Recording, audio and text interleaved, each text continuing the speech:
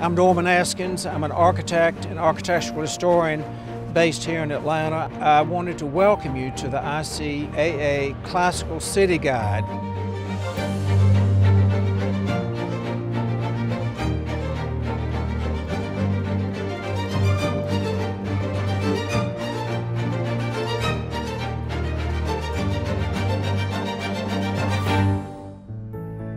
What better way to start than in this historic downtown region, the thriving commercial hub of the city? Let's start with Atlanta's oldest standing skyscraper.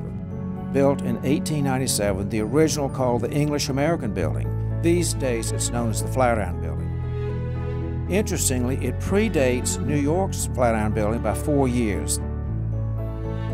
This 11-story skyscraper is certainly an icon. A few blocks south takes us to 35 Broad Street and the first of many buildings by Philip Trammell Schuetze. Built in 1901, the original building was designed by architect Thomas Henry Morgan. However, it was the renovation undertaken by Schuetze in 1929 that elevated this building to a true masterpiece. He stripped the base of the building back to the steel frame and completely redesigned the lower 3 levels. In the Corning arched bays and bold rustication, one can clearly see how Schuetze was inspired by the Italian mannerism. If we travel a few blocks south, we come across a building that is strikingly different but no less handsome, the Martin Luther King Jr. Federal Building and Post Office Annex. Built during the worst years of the Depression, this megalithic structure, designed by local architect A. Ten Eck Brown, is an excellent example of minimal classicism. As with any classical building, there's always something for the eye to discover. As one approaches the building, beautiful carvings reveal themselves. Of course, not everything needs to be quite so monumental in scale. The more modestly sized Carnegie Education Pavilion in downtown Hardy Ivy Park. This marble Beaux-Arts monument was constructed from the exterior of Atlanta's first truly public library, the Carnegie Library. Thankfully, the old library's architectural base were preserved following the building's demolition, and 20 years later, they were repurposed by architect Henry Hoover to create this pavilion. A little west of downtown takes us to a prime example of an affluent early 20th century Atlanta dwelling, the Herndon home. This home is both architecturally and historically extraordinary. Its owner, Alonzo Herndon, was born into slavery and went on to become Atlanta's wealthiest black citizen, due entirely to his hard work and entrepreneurial spirit. With his wife, Adrienne McNeil Herndon, who was an actress in Boston, built a fine home fitting for a couple of their status in the early 20th century. Remarkably, rather than turning to a fashionable architect at the time, the home is thought to be designed by Adrienne herself, with Alonzo acting as general contractor and construction performed exclusively by African-American craftsmen. The result is a fine revival home adorned with the Corinthian columns and featuring stunning Rococo interiors.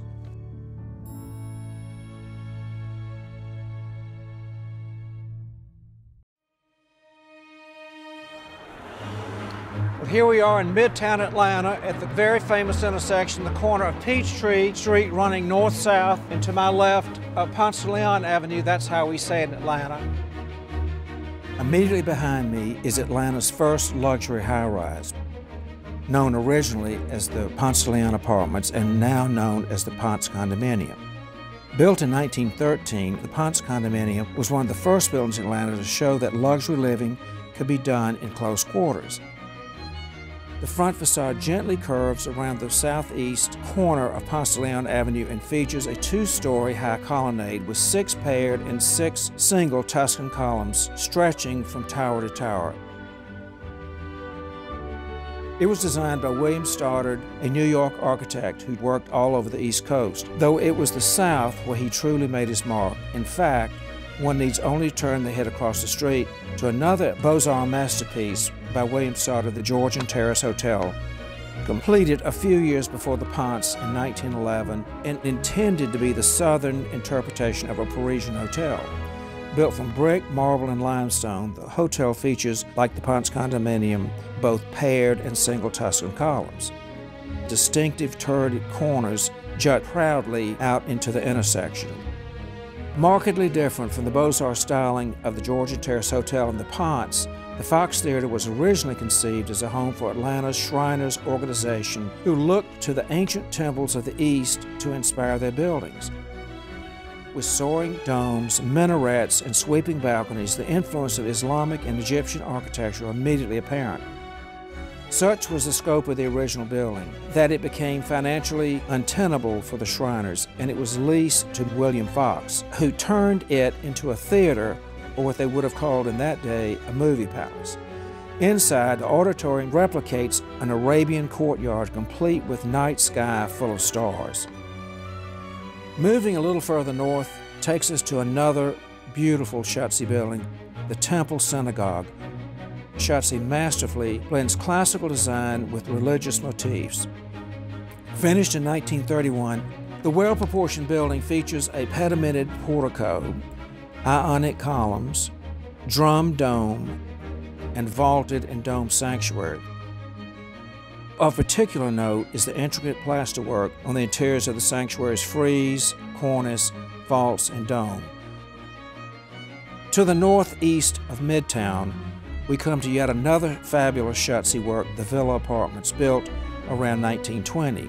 The front of the 25-unit apartment is modeled after the entry of St. Cecilia in Rome.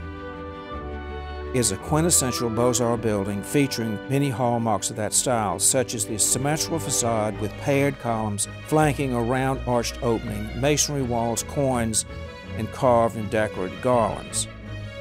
Interesting to note is that the building, when originally built, was actually designed for young bachelors, which when I was in college I tried to rent, but that didn't work out. They didn't want college students.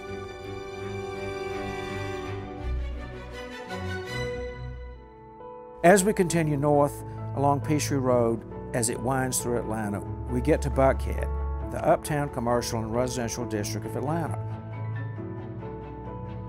I can't think of any better place to start our investigation of Buckhead than Atlanta's iconic Swan House that was built in 1928 by Edward and Emily Ender.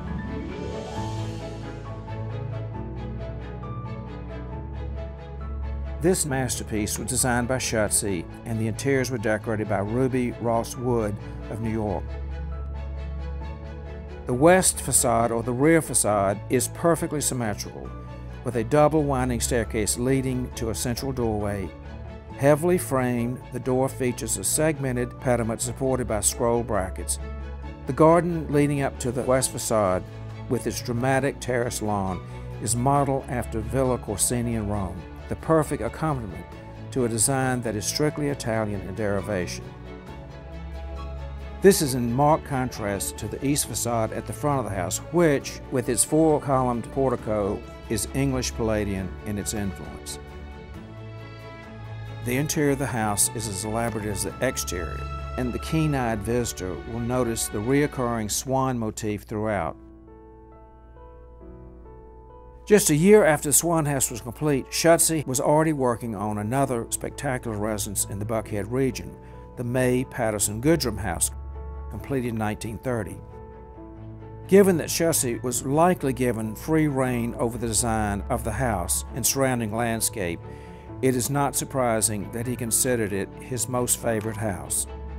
Broadly influenced by English Regency style, the front facade has a modest, semicircular portico featuring four Ionic columns framing the front door's distinctive bright red front entrance.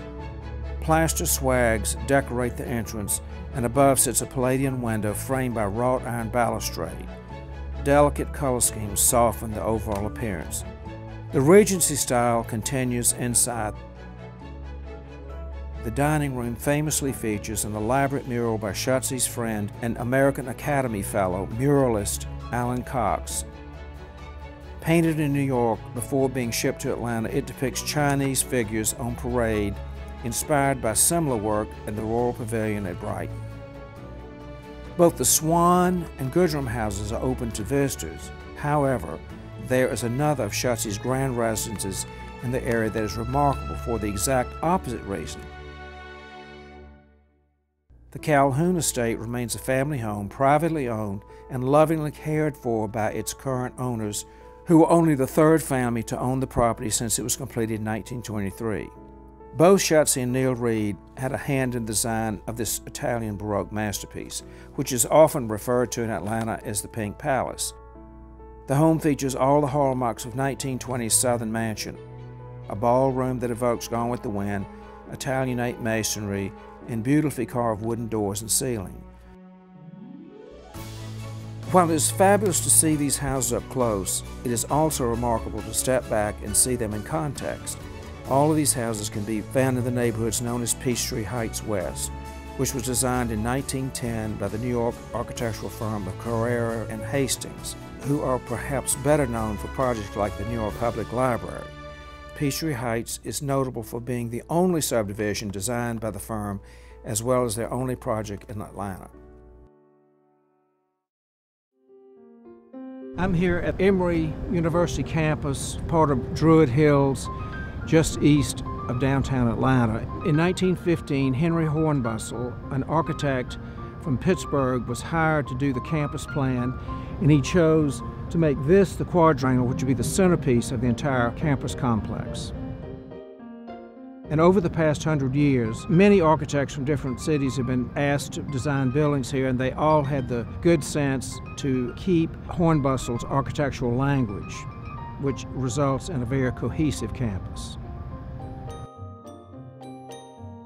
One of the most interesting recent renovations, which delightfully continues the tradition established by Hornbustle, stands behind me. It was originally a law school building designed by Hornbustle in 1916. In 1985, noted postmodernist Michael Grave was commissioned to renovate the interiors so that the Emory College Museum collection could be moved into the building. Later, in 1993, Graves was called on again to renovate and expand the exterior of the building to create what is now known as the Michael C. Carlos Museum. Inside the museum's elegant design highlights works of art without overpowering them. It is a stunning example of how a knowledgeable postmodern designer can use classical precedent to create beautiful and contextual buildings.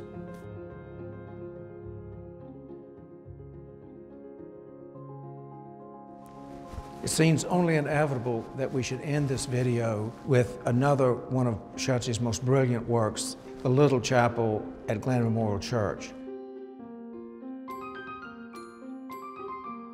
Seating only 75 people is small but extremely impressive. The interior of the chapel replicates on a small scale the interior of St. Stephen, Walbrook in London, considered one of Sir Christopher Wren's masterpieces. The beautifully carved woodwork was done by H.J. Millard and includes motifs taken from local Georgia landscape, pine cones, peaches, and magnolias.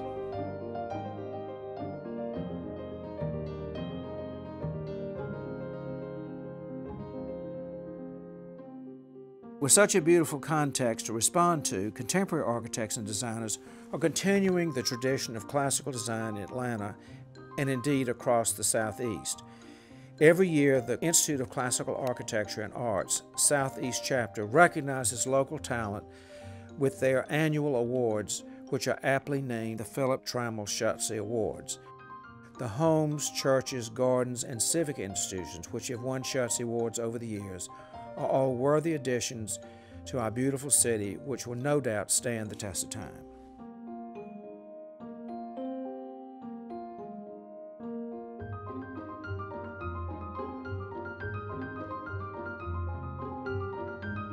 As we conclude this video, I want to stress that this is by no means a definitive list of all the great buildings in Atlanta. Many more are lurking out there for you to discover on your own.